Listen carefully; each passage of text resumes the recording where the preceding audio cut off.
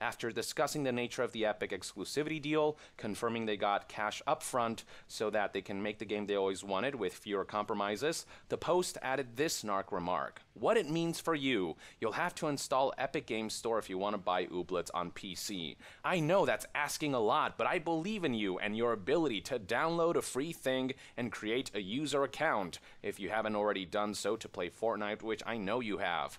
So there's another bit of condescension right there, reducing the entirety of the Epic exclusivity issue to "you're just complaining about having to download and install free software," and expressing that sentiment with the sarcastic tone of talking to a toddler.